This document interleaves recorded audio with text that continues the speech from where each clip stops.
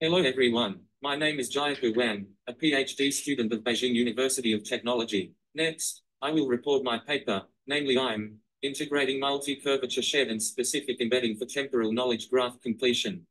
Current TKGC methods faced several challenges. The first challenge is embedding representations. The majority of TKGC methods typically model TKGs within a singular space, posing a challenge in effectively capturing the intricate geometric structures inherent in TKGs.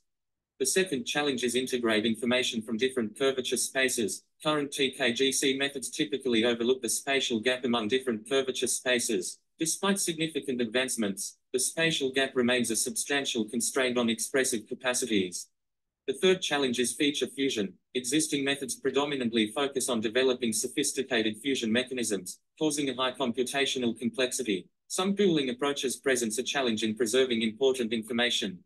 To address the above challenges, this paper proposes a novel integrating multi-curvature shared and specific embedding (IME) model, which contains three main modules, such as multi-curvature embeddings module, space shared and specific module, and adjustable multi-curvature pooling module. First, for the multi-curvature embeddings stage, IME simultaneously models TKGs in Euclidean, hyperbolic, and hyperspherical spaces to capture the complex structures and matches the structure of the data.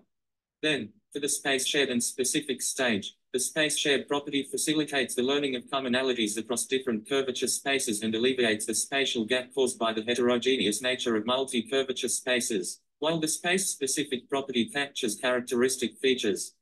Finally, adjustable multi-curvature pooling (AM) module automatically adjusts pooling weights to obtain a superior pooling strategy, effectively retaining important information. After sufficient experiments, it can be found that the proposed model achieves convincing prediction performance on three commonly used benchmark datasets. Thank you for your attention to our paper.